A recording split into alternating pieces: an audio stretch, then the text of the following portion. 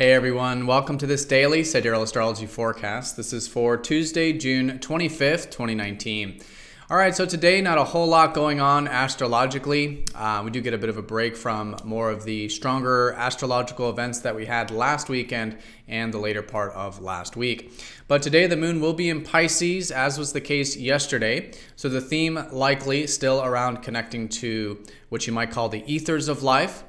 That more receptive approach, themes around gaining greater receptivity, greater intuition, trust and acceptance, really to find that inner peace and spiritual peace that Pisces helps us develop. So with these themes, we are in the third quarter phase of the lunar cycle, which means that roughly about a week ago we had that full moon. That would have been a time of shifts and changes, maybe some awareness. And so now it's an excellent part of the week to integrate some of that energy. If there's anything that you can set intentions with or integrate or move forward in some way that challenges yourself, could be a really good way of working with this third quarter moon.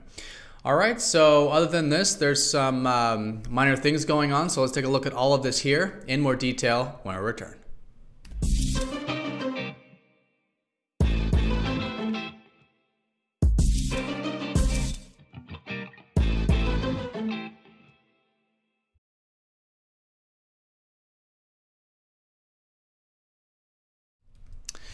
All right, so here is the sky for this Tuesday. And again, we are using the actual visible sky, which is different from mainstream astrology, which in the West is based around the seasons, and even in Vedic astrology, use an even 30 degrees. But in the actual sky, some constellations are larger and smaller than each other. As you can see, Pisces is a very large constellation in the sky.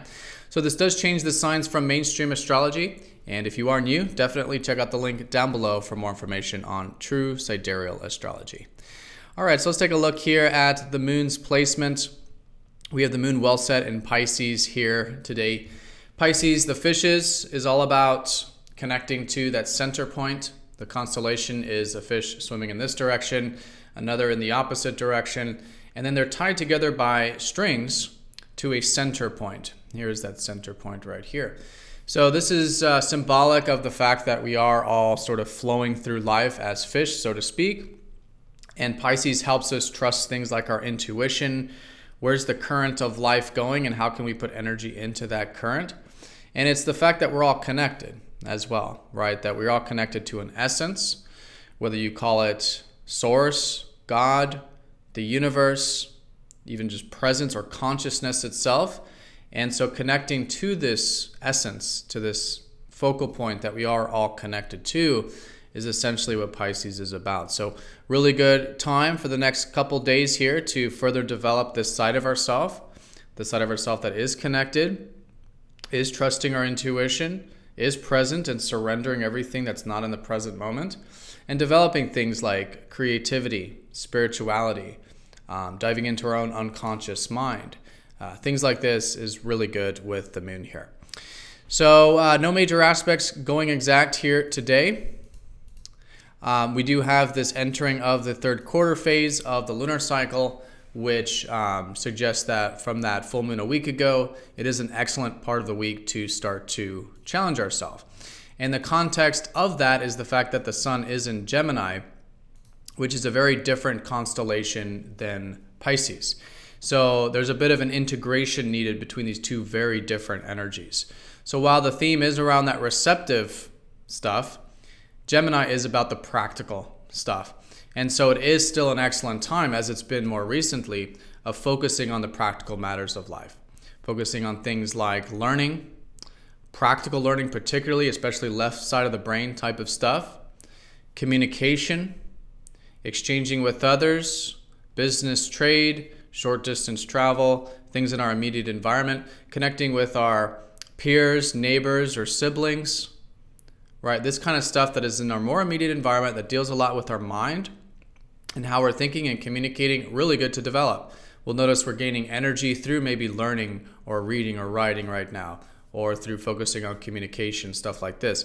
This is the vitality, energy, and life force with the sun. So then the question then becomes, how can we integrate this very practical side of ourselves that's being illuminated with that sun energy while at the same time be receptive, while at the same time go into the unconscious mind, right? More into the ethers of life, more into the spiritual dimensions. And somewhere in there is that integrating point, because of course we do need both in life, right? And so anything you can do to set intentions for both of these things, maybe spiritual writing, automatic writing, creative writing, creativity that involves words or communication, spirituality that involves very practical things. These are just a few examples of how we are or can be integrating these two very different constellations in this third quarter phase of the lunar cycle. All right, but also with the third quarter phase, it does suggest that exactly a week ago we did have that full moon. And so if any shifts have happened in your life from over the past week or some things you've become aware of, excellent part of the week now to implement, to integrate, to set some intentions with, and to follow through with in some sense, to essentially challenge ourselves with this sun square moon type of energy. All right, so that's the most important thing going on here today, but the moon will be passing over healing Chiron. And so there could be a new chapter in terms of healing, again, maybe particularly the side of ourself that is wanting to surrender, wanting to have more peace in life. And so again, any of this stuff that does involve Piscean energy can be very healing and very therapeutic today. In fact, there could be just a new chapter of feeling a bit refreshed emotionally or a bit healed and rejuvenated from this conjunction. All right, everyone, so that's the day in a nutshell. That's the most important stuff going on. The third quarter moon, great for integration and implementation and challenging ourselves, particularly in the context of bringing in some of that Geminian energy of curiosity, inquisitiveness, flexibility, learning, practical stuff, integrated with the receptive. Surrender, trust, acceptance, and connecting to that essence of life. All right, so everyone have a fantastic day. Thank you for watching, and I'll see you all tomorrow for the next daily forecast.